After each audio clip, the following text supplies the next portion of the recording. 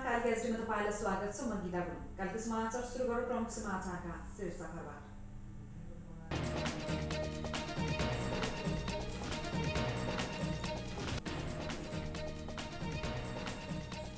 भूकम्प प्रतिरोधी संरचना निर्माण अनिवार्य दायित्व रहेको प्रधानमन्त्री दाहाल भनाई। भूकम्पको पीडा भोग्न नपर्ने गरी काम गर्नुपर्नेमा जोड।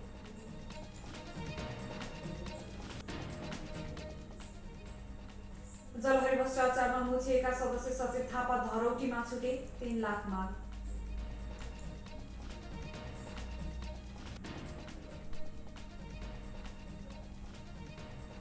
जाम्बियामा हैजाका कारण अक्टोबर यता 362 जनाको मृत्यु।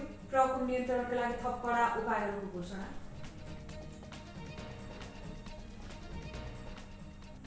र प्रधानमन्त्री कप क्रिकेटमा पुलिसको र बागमतीको जित।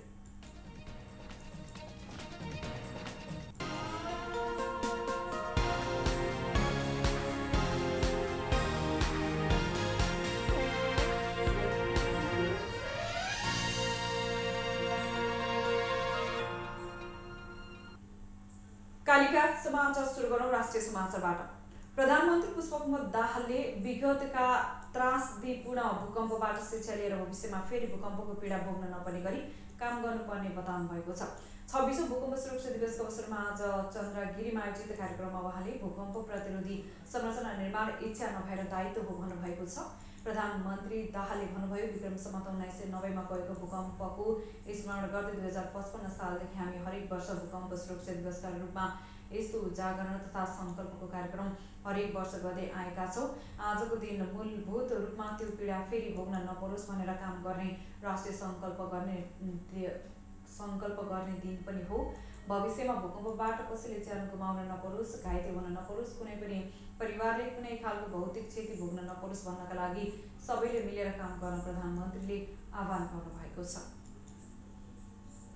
उपप्रधान तथा गृहमन्त्री नारायण काजी श्रेष्ठले विपद व्यवस्थापन स्वयंसेवकलाई राष्ट्रिय प्रणालीमा आबद्ध गर्ने प्रक्रिया सुरु भएको बताउनु भएको छ। मंगलबार भूकम्प दिवसको अवसरमा काठमाडौँ महानगरपालिकाले आयोजना गरेको कार्यक्रममा सम्बोधन गर्दै उहाँले यस्तो बताउनु भएको हो। उहाँले विपद व्यवस्थापनमा स्वयंसेवकको पनि भूमिका महत्त्वपूर्ण देखेको बताउँदै उनीहरूलाई राष्ट्रिय प्रणालीमा आबद्ध गर्ने प्रक्रिया सुरु गरेको पनि बताउनुभयो। उहाँले सरकारले उनीहरूलाई राष्ट्रिय प्रणालीमा आबद्ध काम सुरु गरिसकेको बताउनुभयो।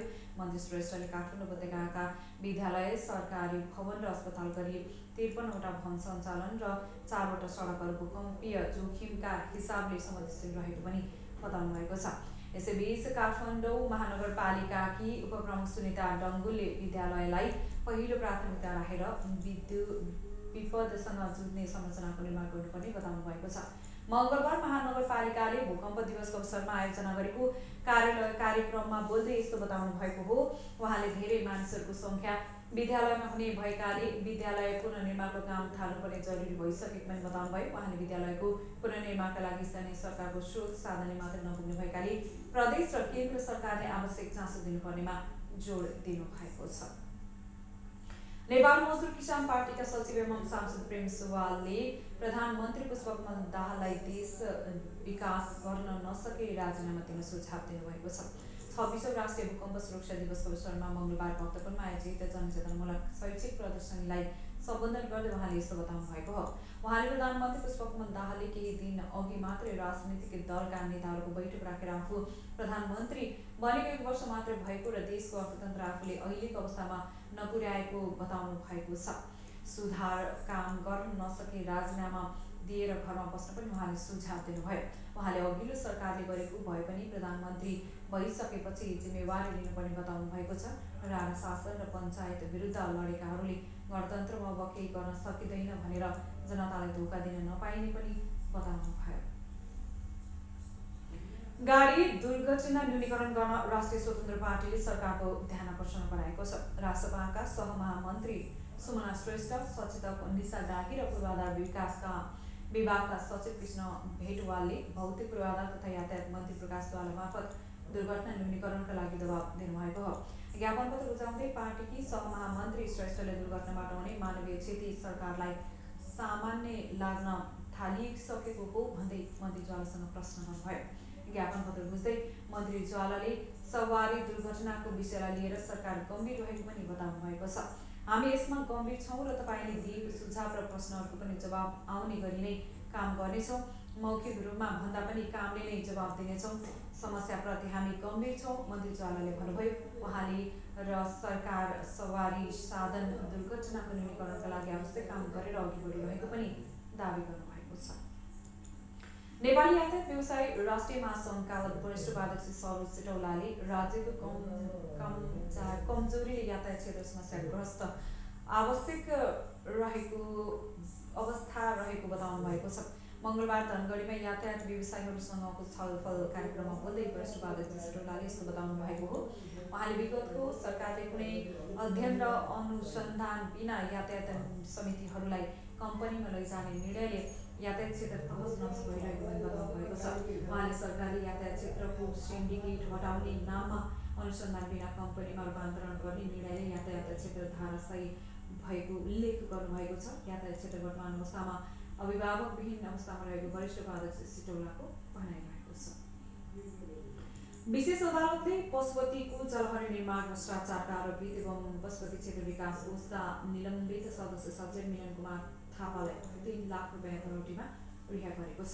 अख्तियारी पशुपतिनाथ मन्दिरमा जलहरी राख्दा भ्रष्टाचार भएको भनी कोषका सदस्य सचिव थापासहित अघिल्ला सदस्य सचिव डाक्टर प्रदीप ढकाल र विशेष नाइके अरुण श्रेष्ठ विरुद्ध 1 करोड 17 लाख रुपियाँ बिगु माग दावी गरी विशेष अदालतमा मुद्दा चलाएको थियो। विशेष अदालतका सदस्यहरू डाक्टर खुशी प्रसाद थारू र रामबहादुर थापाको इजलासले 1.5 किलो सुन नियामिना गरेको आरोप लागेका तत्कालीन कोषाध्यक्ष समेत रहेका मिलन थापासँग 3 लाख रुपियाँ धरोटी मागेको हो।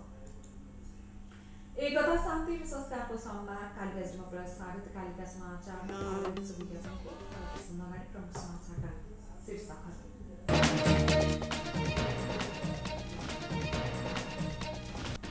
भूकम्प प्रतिरोधी संरचना निर्माण अनिवार्य दायित्व रहेको प्रधानमन्त्री दाहालको भनाइ। भूकम्पको पीडा भोग्न नपर्ने गरी काम गर्नुपर्नेमा जोड।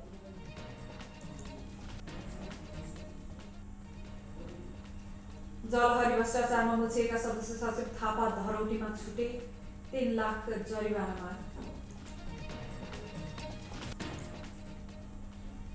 जाम्बियामा हैजाका कारण अक्टोबर यता 362 जनाको मृत्यु। प्रकोप नियन्त्रणका लागि थप कडा उपायहरूको घोषणा। र प्रधानमन्त्री कप क्रिकेटमा पुलिस र बागमतीको जित।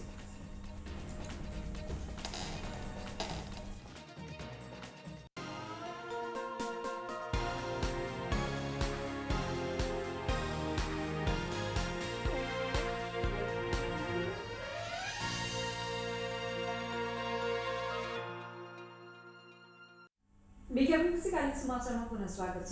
अब स्थानीय समाचार। मंगलबार बिहान त्रिशुली नदीमा फसेको भारतीय गाडीमा चालक मात्र रहेको खुलासा भएको छ। भारतबाट भैरवाको सुनौली नाका हुँदै बोलेरोमा अमला लिएर पुस 29 गते काठमाडौँ गएका सवारी चालक भारतको बिहारमा सैनिक कुमार सोमबार फर्किएको थियो। काठमाडौँ सोलुसन ट्रेडर्सले दिएको जानकारी अनुसार उक्त गाडीमा चालक सुनिल कुमार मात्र रहेका थिए। उक्त गाडीका चालक अर्को गाडीमा नारायणगढतर्फ लागेको घटनास्थलबाट ट्याङ्कर चालकले प्रहरीलाई जानकारी दिएको छ। प्रहरीले उनको खोजी गरिरहेको छ। जिल्ला प्रहरी कार्यालय चितवनका प्रवक्ता डीएसपी श्रीराम भण्डारीले गाडी चालक नारायणगढतर्फ आएको सूचनापछि खोजी भइरहेको बताउनुभयो। गोताखोरले खोजी गर्दा नदीभित्र BR 09 GC 1430 भारतीय नम्बर प्लेट भएको सेतो रङको सिंगल ल्याप भएको बोलेरो फेला पारेको थियो।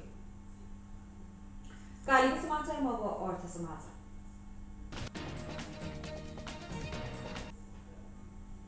शेयर बजारको परिसूचक नेप्से झन्डै 6 महिना यताकै उच्च बिन्दुमा पुगेको छ। मंगलबार अघिल्लो कारोबार दिनको तुलनामा 2.57% बजार बढेको छ। 54.5 अङ्क बढेर नेप्से 2175 बिन्दुमा कायम भएको छ। नेप्सेको यो अङ्क साउन 8 यताकै उच्च हो। सो दिन नेप्से 2200 बिन्दु पुगेको थियो। कारोबार रकम पनि 8 अर्ब नागेको छ। यो कारोबार रकम करिब 2 वर्ष अर्थात् 2078 साल 20 माघ 20 यताकै उच्च रहेको छ। कुल 214 कम्पनीको मूल्य बढ्दै 31 को घटेको छ भने 2 को स्थिति स्थिर रहेको छ। यस दिन सबै समूहहरू बढेका छन्। बैंकिङ 0.0203, विकास बैंक 2.62, फाइनान्स 4.574% बढेको छ। कालिका समाचारमा अब अन्तर्राष्ट्रिय समाचार। जाम्बियामा अक्टोबर यता हैजाका कारण 362 जनाको मृत्यु भएको छ। अक्टोबरमा पानीजन्य रोग हैजा फैलिएदेखि हालसम्म 9155 जना संक्रमित भएका छन्। हैजाको प्रकोप नघटेपछि जाम्बियाले हैजाको प्रकोप नियन्त्रणका लागि थप कडा उपायहरूको घोषणा गरेको छ। स्वास्थ्य मन्त्री सिल्भिया मासेबोले सरकारले हैजा रोकथाम र नियन्त्रणका उपायहरू बढाउनका लागि यसअघि घोषणा गरेको वैधानिक यन्त्रमा एउटा दफा ल्याएको पनि बताउनु भएको छ। अन्य पहिलेका उपायहरूमा अस्वच्छ अवस्थामा खानाको व्यापारमा प्रतिबन्ध र हैजाबाट मरेका मानिसहरू राख्न निषेध गरिएको थियो। चर्चहरूलाई अधिकतम 2 घण्टामा हैजाका कारण मृत्यु भएकाहरूको अन्त्येष्टि गर्न सक्न निर्देशन पनि दिएको छ। देशका 10 मध्ये 6 प्रदेशमा पछिल्लो 24 घण्टामा 431 जना संक्रमित र 11 जनाको मृत्यु भएको छ भने 388 जना डिस्चार्ज भएका छन्। कालिका समाचारमा अब खेल समाचार।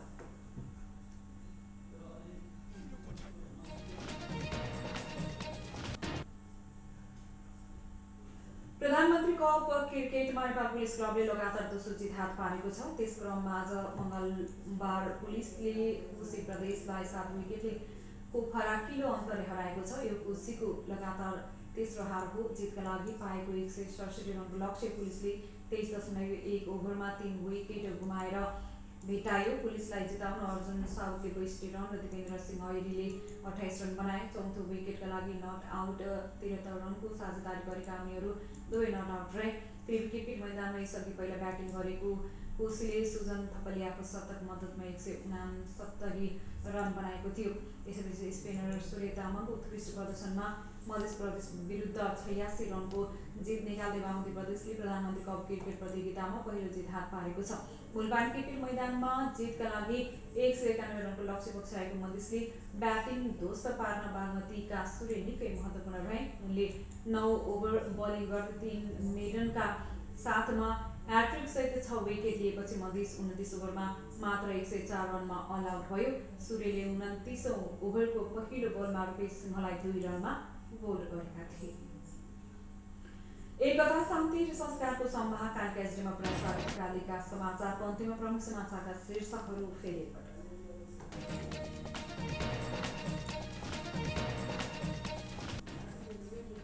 भूकम्प प्रतिरोधी संरचना निर्माण अनिवार्य दायित्व रहेको प्रधानमन्त्री दाहालको भनाई। भूकम्पको पीडा भोग्न नपर्ने गरी काम गर्नुपर्नेमा जोड। जलहरी भ्रष्टाचारमा मुछिएका सदस्य सचिव थापा धरौटीमा छुटे। 3 लाख जरिवाना माग। जाम्बियामा हैजाका कारण अक्टोबर यता 362 जनाको मृत्यु। प्रकोप नियन्त्रणका लागि थप कडा उपायहरूको घोषणा। र प्रधानमन्त्री कप क्रिकेटमा पुलिसको र बागमतीको जित।